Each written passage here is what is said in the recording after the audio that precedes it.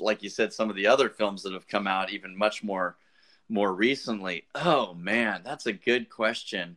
I guess so. For me, of course, I'm going to go back to Scripture and try to run it through the grid of Scripture and what does God say.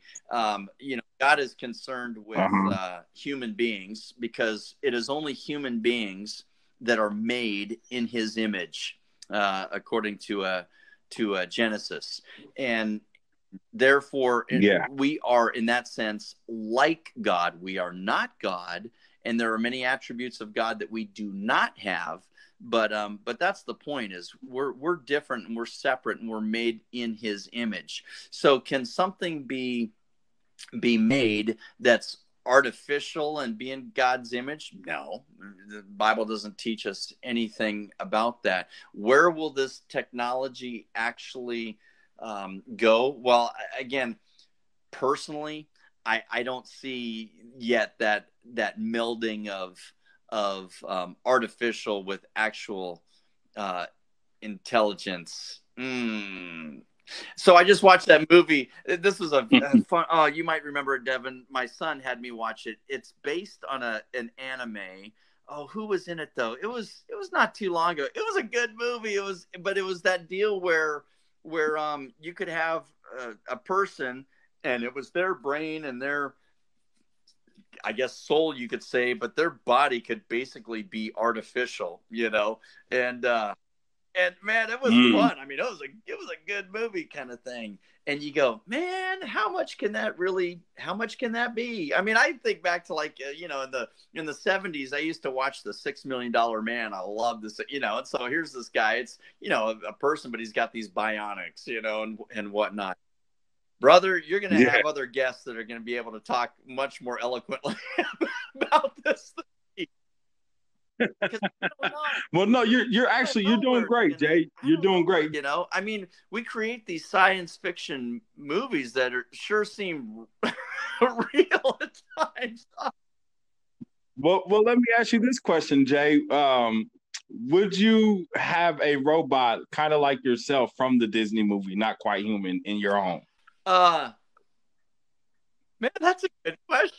If that was optional, if you can go to the supermarket today and get a AI robot to serve you around your home, would you do that? That is a strange thought, and I have never. I'm trying to think. I watched. Well, you see these things. There was a TV series called Eureka, and it had some elements of that where the guy had the house that did everything, and it was like cool. And it's the artificial intelligence is built into the house, but it's not an actual robot. And you go, that's kind of spooky enough. I don't know if I want to talk into my house and have my house talk to me. I think Disney even made a movie kind of like that. I think it was called Smart House or something like that.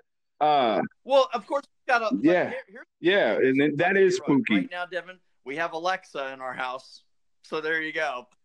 We talk to Alexa. And I guess robots Alexis, Google. Alexa.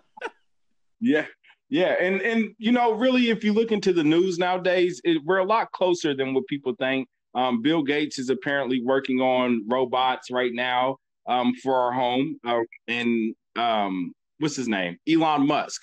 He's working on the Neuralink brain technology where you can implant a chip into your brain and actually download information straight to your brain or listen to music straight to your brain or whatever.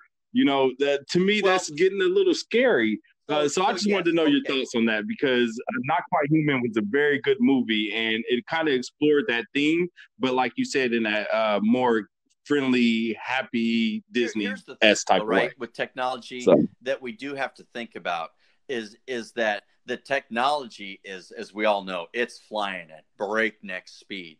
And oftentimes the moral aspects of it don't come along with it until after the fact. And then suddenly we're going, well, wait a minute, what's the moral implications here, right? I mean, hey, you go back to the atomic bomb, right? The bomb goes off and then we're like, whoa, wait a minute, was this the right thing to do? What?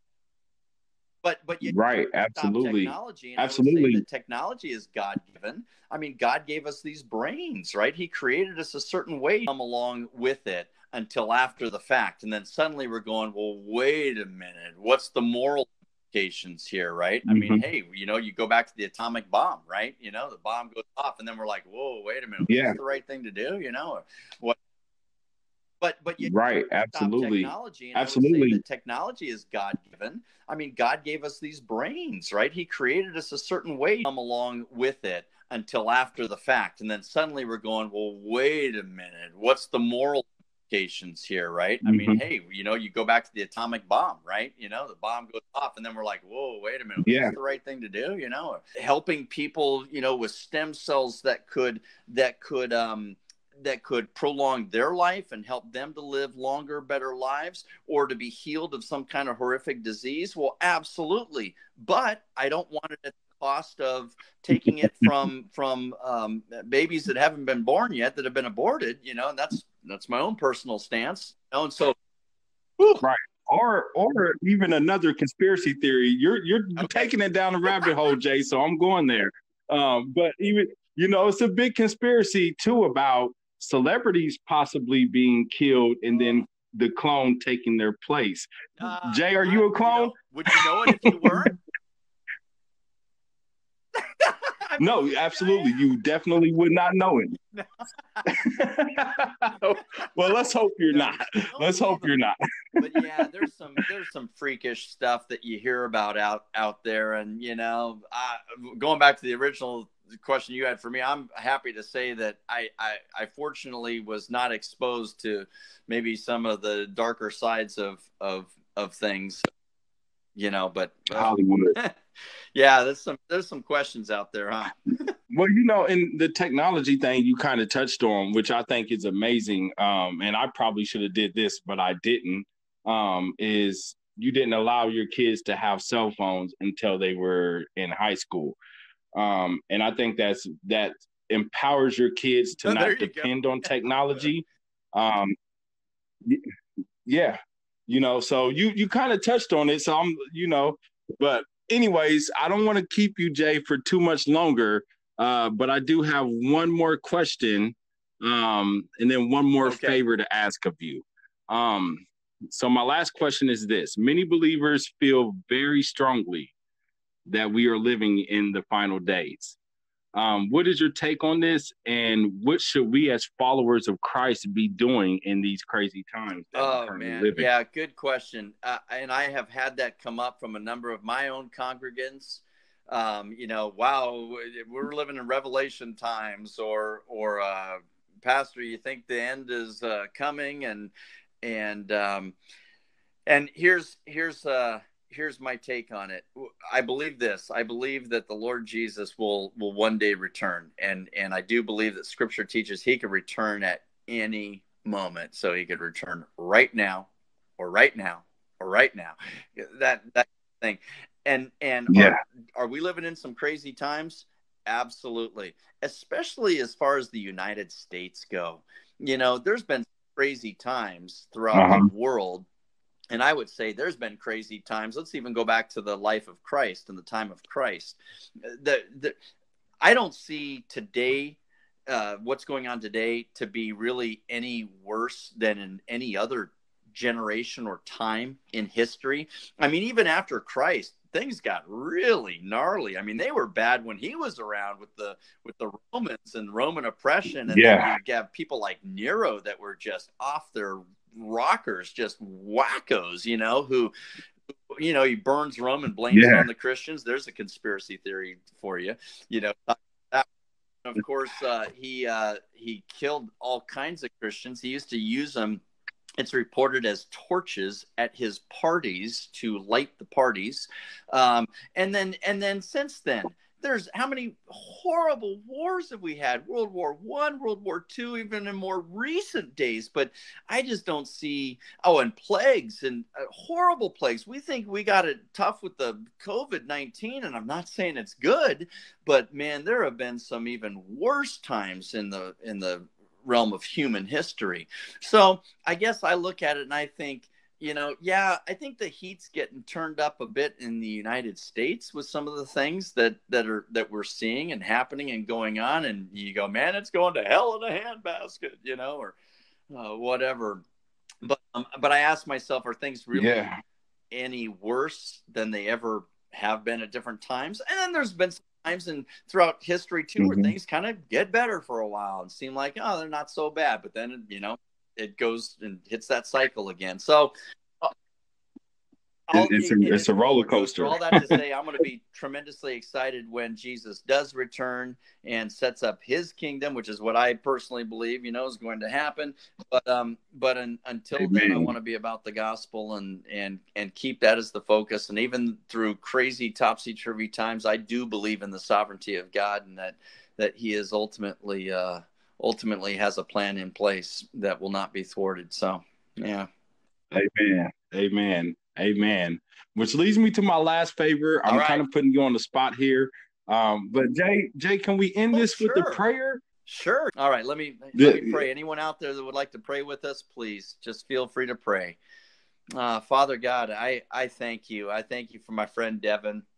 And I thank you, Lord, for the time that we've been blessed with this afternoon to talk about so many things. And Lord, I do thank you for the arts, and I thank you for entertainment. And I do believe that these things are even of you, from you. It's part of making us in your image, Lord, and that we can have fun and we can enjoy things and we can be refreshed by things, or we can have a piece of art or a piece of theater or a piece of film and go, oh, wow, man, that touched me. It moved me. It meant something to me. It taught me something. It grew me. It matured me, whatever the case for each individual. So we thank you, Lord, for the arts and especially what we've been talking about regarding filmmaking. And Lord, yeah, there's a lot of things that come up in life and a lot of theories or the conspiracy aspects, Lord. And I pray for all of us and for Devin's listeners as well, that those that might be Christians would seek to run everything through the grid of Scripture, through your word, the Bible. And Lord, for those that are out there listening that are not Christians, I would certainly pray that Lord, you would touch their heart, their souls, and Lord, show them that Jesus Christ came to die for sinners, and sinners of which we all are. Nobody is excluded there, and yet because you so loved the world, you gave your one and only Son to go to the cross in our place, and we thank you for that. And I certainly would pray that other people would understand that truth and believe in that truth, and Lord, be forgiven of their sin and have that great hope and promise of eternal life. And so again, we thank you for the time you've allowed us all to spend together on this podcast, and to your name be the glory. In your Son Jesus' name I pray, amen. Amen. Thank you, Jay. Thank you so much for your time. It's been such a great honor to have you on the show. And Jay, I just can't say enough how much I truly appreciate it, how much of an amazing person you are, and getting to meet you has been an amazing experience in my life as well. And I hope that my listeners take all this information that you provided and get exactly what they're looking for in it. So thank you so much. And it's Devin, been an honor, Jay. Thank you. So appreciated being able to get to know you too, brother, and look forward to just keeping our friendship. Thank you for watching UPTV. If you like this video and would love to see more, check out these great videos here. And don't forget to subscribe to UPTV and UPTV2 for even more great videos.